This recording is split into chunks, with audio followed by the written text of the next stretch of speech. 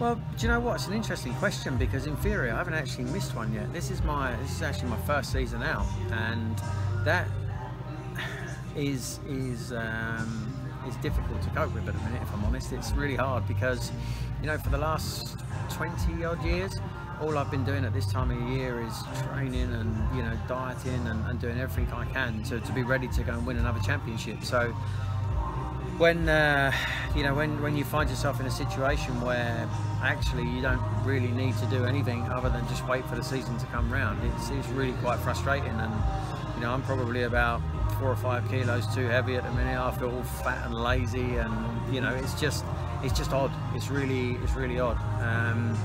I don't know when the season starts if things will get better for me and I'll like just settle into, you know, whatever's going to happen, or if I'll miss it then even more. But yeah, it's not a very nice time mentally for me, if you like.